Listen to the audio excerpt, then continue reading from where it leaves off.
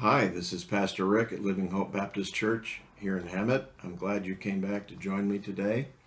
I want to do a short reading and then just talk with you about it. It's from John chapter 4, and it reads this way. Therefore, when the Lord knew that the Pharisees had heard that Jesus made and baptized more disciples than John, though Jesus himself did not baptize, but his disciples, he left Judea and departed again to Galilee.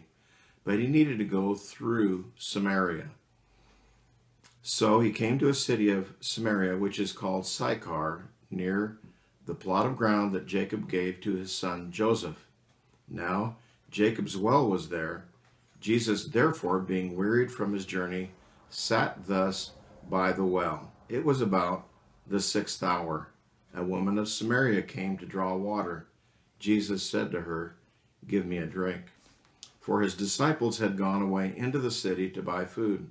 Then the woman of Samaria said to him, "How is it that you, being a Jew, ask a drink from me, a Samaritan woman? For Jews have no dealings with Samaritans." Jesus answered and said to her, "If you knew the gift of God, and who it is who says to you, 'Give me a drink,' you would have asked him, and he would have given you living water." I want to talk to you about the fact that Jesus Christ is very interested in you, whoever you are. He is no respecter of persons. He is concerned for your well-being, and so am I, and so is our church family. We're living in a very hard time. There's a lot of people that don't know God and haven't been in a personal relationship with him. And I want you to know that you are welcome here. I want you to understand that God cares about you, and so do we. I want you to know that if you're in need, or if you're needing answers and you'd like to just know the truth about God, if you come here, then you're welcome here. And if you seriously want to know, we will take time to answer your questions. So this woman is talking to Jesus, and she's kind of surprised because he, being a Jew, is speaking to her. I certainly hope I don't surprise you if I'm willing to talk to you, but I am.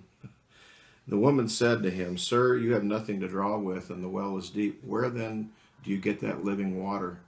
Are you greater than our father Jacob?" "Yes."